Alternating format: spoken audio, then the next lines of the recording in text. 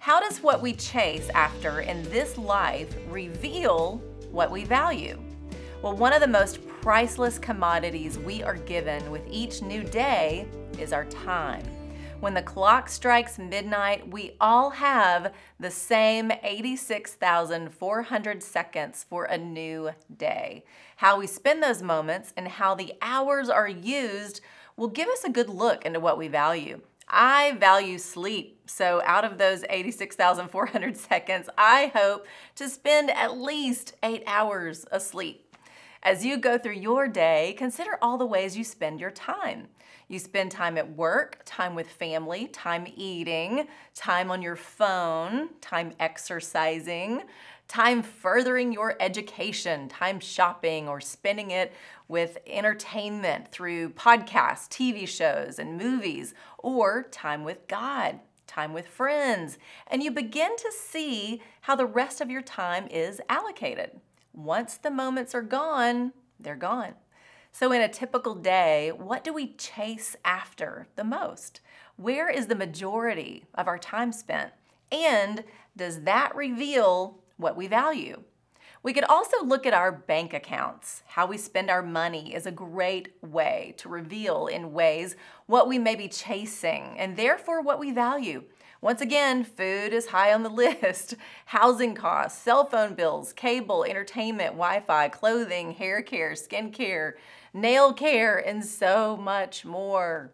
What about investments or charitable giving? Is tithing in there? God says it should be. I'm sure there's a coffee line item. What we value is revealed in many ways by how we spend our money. What are we chasing?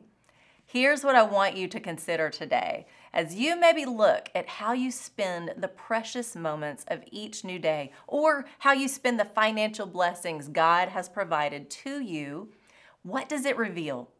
In the Old Testament, King Solomon considered all he acquired, chased, pursued, and purchased. As a result, it revealed what he valued. Ecclesiastes 2:4. I undertook great projects. I built houses for myself and planted vineyards. I made gardens and parks and planted all kinds of fruit trees in them. I made reservoirs to water groves of flourishing trees. I bought male and female slaves and had other slaves who were born in my house. I also owned more herds and flocks than anyone in Jerusalem before me. I amassed silver and gold for myself and the treasure of kings and provinces. I acquired male and female singers and a harem as well, the delights of a man's heart.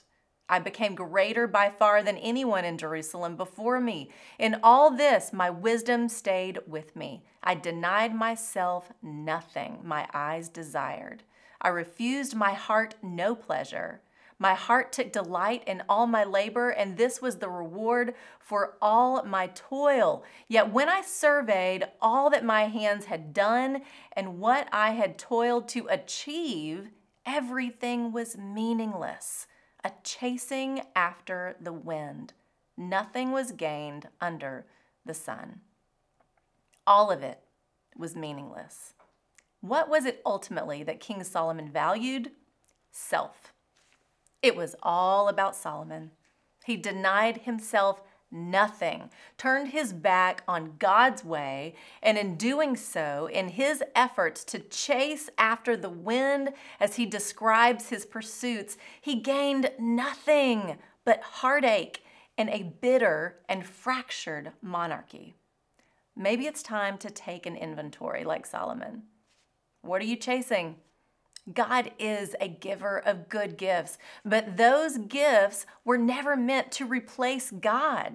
In Him, everything falls into its right place when we seek first His kingdom over building our own. That's the truth.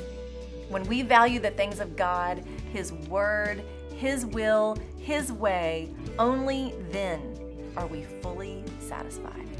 I'm Lori Klein.